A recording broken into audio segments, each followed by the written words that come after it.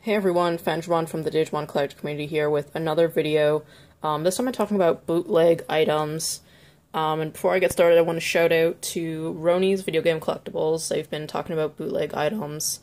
In general, I know Digimon is kind of old, but if you haven't been on the internet lately, Digimon Try is going to be coming out, which is the, I guess, third part of the series of Digimon Adventure. So go Google, search that if you haven't heard about it. So I don't know if these are going to start popping up again, and with it, bootlegs, but I'm just going to feature these two. Now, before I get started, Greymon, it's a beanie plush. This is the original version. As far as I know, this one was only released in Japan, and you can kind of hear it. He's got little plastic pellets in his feet, in his hands and arms, and in his body. He's got stripes on the front. And you can see he's got the shiny plastic eyes, and his horns have the little detail on there. Now on the bootleg one, this one's the bootleg one, it's actually kind of hard to see because the lighting in here is kind of crappy, but this Greymon is actually a slightly different shade of orange. I don't know if you'd really be able to tell from unless you had them side by side, knowing that they're a bootleg. And the claws are a little bit different. Try to stick these guys together here. And as you can see, the tag on the fake one is on his hand, attached by a piece of plastic attacher here. See if I can focus on it. The colors are a little bit faded. I don't know if you can really tell, but the colors are faded, and it's smaller than the official tag. I'll just scoot Greymon over here. So here's the original one. And here's the copy, if I can stick them together here. And you can see it's obviously smaller. And then on the inside, it's got the same text. Come on, Greymon. It's got the same text on both. But I want to note, on the back of this one, let's ignore the price tag because I definitely did not pay that. I paid a lot more.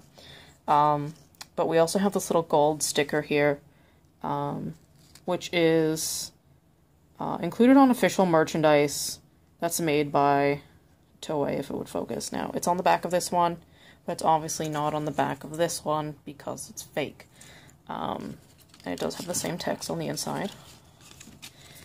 However, it's attached differently. It's attached with string on his tail to a fabric tag, which does say Greymon number 11 on it, and Bandai 2000 made in China. Now, this Greymon has no tag on his tail, absolutely nothing, and also, I'm squeezing him, I'm smacking him around, he has no plastic beans in him, which is kind of weird considering they made a bootleg of the beanie plush. He's also got a keychain on his head.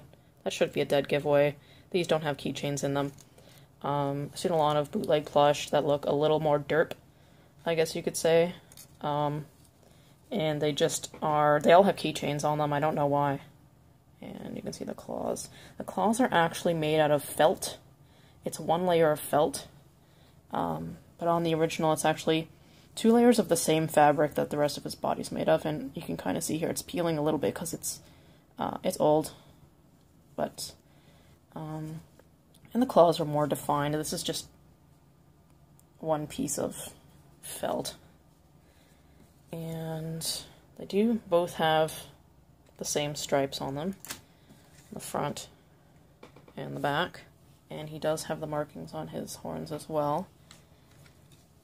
You can see the marking, the stripes on the front and the stripes on the back. They're a little choppy because age happens. But he's pretty decent condition for how old he is. Now these, it's just kind of a paint, I guess.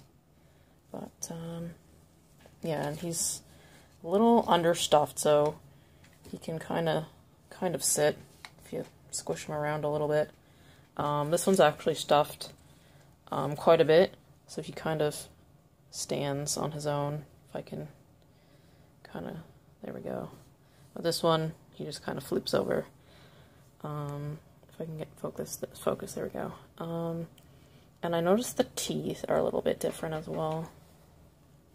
Might get both of these guys here. You can see the teeth on the original one are sharp, and these ones are, they're kind of not the same.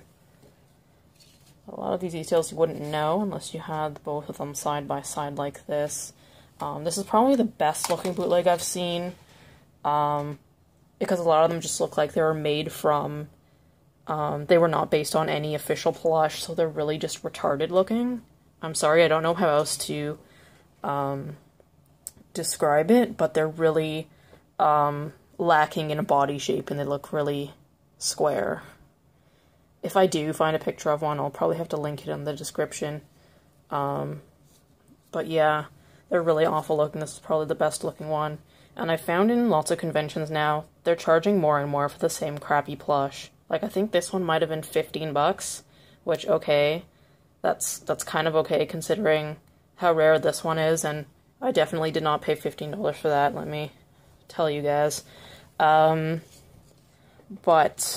with the other ones that are just, like, retarded looking, I feel sorry for you if you wanted to actually pay $15 or $20 or whatever they're charging now for them, and they're just awful. Keychain plush.